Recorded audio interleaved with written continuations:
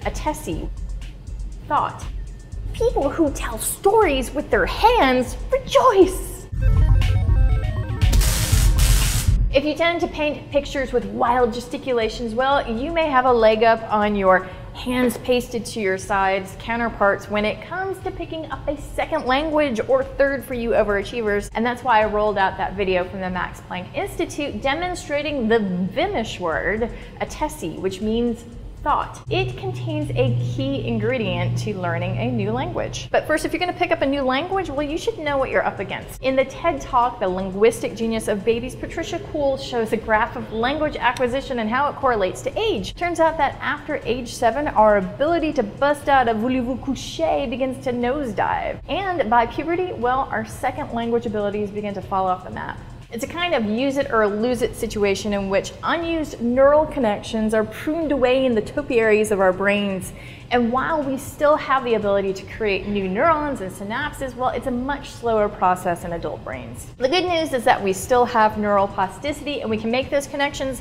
They just need a bit more hacking. Now, think back to that video by the Max Planck Institute. It demonstrates a person engaging with language using several of their senses at the same time. Now, researchers from the Max Planck Institute for Human Cognitive and Brain Sciences created an artificial language, which we referred to before, called Vimmish, similar to Italian in form. For a week, volunteers memorized the meaning of concrete nouns like bicycle and abstract nouns like thought in Vimmish using 3 different approaches. Now, approach 1.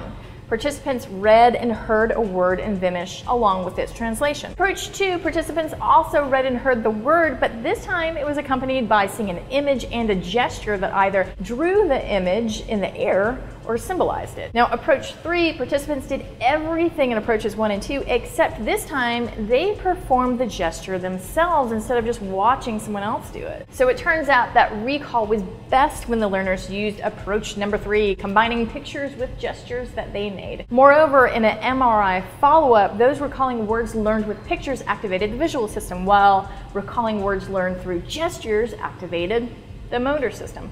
And this points to a multisensory theory of learning, that engaging several parts of your brain at once, that can engage the turbo boosters of memory. This technique, along with something called spaced repetition, helps to seed your brain with what will hopefully become these well-entrenched second or third language roots. So in spaced retention, you might review a new word 5 times a day, the next maybe just a couple, and then skipping a few days or a week until you return to the word again. The idea is that you've created a breadcrumb trail back to this new information, and the more you retread it, the easier it is to find the path, even if it's weeks later. Now, apps like Duolingo use spaced repetition as well as photos to help bolster memory. Now, if you could just add a movement component with the app, well, you're in the multisensory zone. So what's the end result of all this language toiling, besides learning how to ask where the library is in your new language? A big, beautiful brain, of course. People who speak more than one language fluently have better memories, and they are more cognitively creative and mentally flexible